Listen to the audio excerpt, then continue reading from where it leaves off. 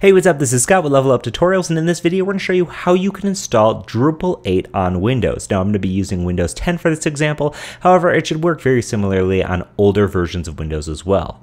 So let's get going on that right now.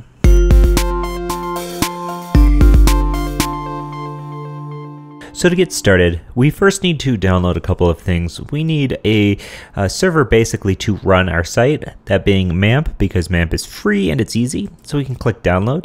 This is mamp.info. I'll have this link in the description of the video itself, but after we get to download, we can then click download again once more, and it'll download that application that we can install on our computer if you don't already have something like this already. And while that's downloading, we can also grab Drupal 8. Now Drupal 8 can be found here at drupal.org/8, and you'll notice this nice new look to Drupal's website. I don't even know if this was here last week when I was just on this site. So in the other tutorial videos, if you see drupal.org, it might look a little bit differently, a little bit more like this.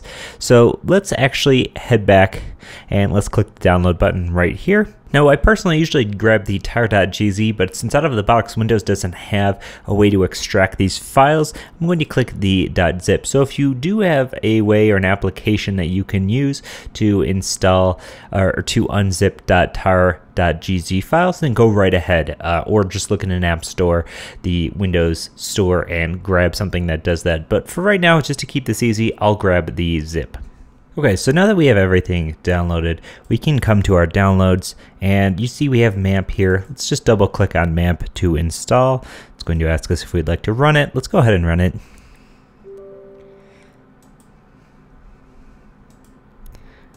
And it's going to run the installer, accept the terms. Okay, and we're going to have MAMP installed. Okay, so now MAMP is completely installed. Let's go ahead and also unzip Drupal here. What we can do is just double click on this Drupal compressed zip, and we're going to extract it into this downloads folder. So let's just go ahead and click extract, and then extract all, and it's going to throw it into our downloads folder. So let's go ahead and do that. Okay, so now that we have everything downloaded, let's open up a couple of windows here. My computer, what we want to do is have one that's looking at our local disk, our C drive, and we're going to open up the MAMP folder. Now inside of the MAMP folder, we should have an htdocs folder. Now htdocs is where your website lives. Since we have a bunch of files we want to be putting in here, let's actually just delete this entire folder, and what we're going to do is move the Drupal folder from our downloads. So we have a Drupal folder, inside of that is a actual Drupal folder, inside of this is all the files. We want to move all these files, but let's just do so by dragging over this Drupal folder into our MAMP directory. And now that this is here, let's rename this htdocs, because MAMP is going to be looking for htdocs. Okay, so we now have htdocs. We have this, should be full of your Drupal site files. Let's go ahead and open up MAMP now. I'm going to close this window. And let's go ahead and open up MAMP. We can just double click on the application. Now, MAMP Pro is a paid product, so you don't need to worry about that. Just check out MAMP for now. It's nice and free. And after these two boxes have green squares inside of them, we have our Apache and MySQL up and running. We can go ahead and click this Open Start page. Now this Open Start page is going to take us to localhost/MAMP, which is going to be where we'll have some tools here. Now, we also want to open up a new tab, and we'll just type in localhost. And as you can see, after coming to localhost, we should be redirected to core/install. Now from here we can select a language and click Save and Continue. Now after this, we'll want to select a profile. Now we don't need to worry about profiles just yet, but we want the standard installation, so we'll leave the standard checked and click Save and Continue.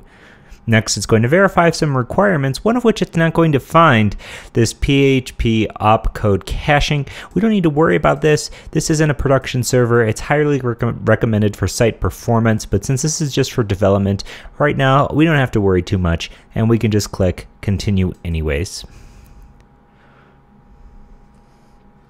Now from here, we'll need to add a database information. By default in MAMP, the database username is root, and the password is also root. From here, we can have a database name, but we need to create a database first. So back at our map start page, we can go ahead and click Tools, PHP MyAdmin. Now PHP MyAdmin allows us to create a new database. So right here on the left, we can just click New, and we can give this a name like Drupal 8. Okay. Now that we have this database, we'll just click Create, and it's going to create us a new database. So here we have it listed in the sidebar and in our database table right here, Drupal 8. And so now that we have a database, we can enter database name. So Drupal 8. Let's click Save and Continue. Now that the database is found, Drupal is going to install. So we'll just let this progress bar go as it installs Drupal onto our local host. Okay, after that's completed installing, we now have the options to configure our site. So we can just say site name, level up tutorials, site email address is going to be my own email, username, could be anything you'd like. I like to have this maybe not admin, but for this example, admin is fine. People like to guess admin. If you look at your server log sometimes, if you have a Drupal site, you can just see a whole bunch of hackers trying passwords for admin. So maybe give it something else other than admin. That way those passwords won't ever work. Okay, and this very weak password here that I'm using is only because this is a local machine. Now, if you were doing this on any sort of production anything, you'll want this password to be as strong as it gets. Okay, so now default country, I'm going to set to United States.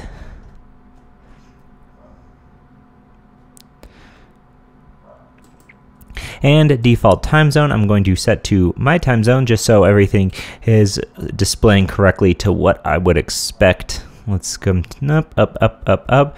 There's a lot of these, okay. And now you can choose if you want email notifications or not. I'm going to uncheck that just because I don't need any more emails. Let's click Save and Continue. Okay, so we now have a new Drupal site all installed and ready to go. Now I should warn you that the rest of these videos in the series are going to be on the OS X install of this. However, it's going to be the exact same, so don't get put off if you do not see this Windows bar down here. The videos will be the exact same content either way if you're on Windows or PC. So as always, this is Scott with Level Up Tutorials. If you want the rest of these videos before they're released, head to store.leveluptutorials.com and purchase early access of this series. As always, this is Scott. Thanks for watching, and I'll see you in the next one. Bye.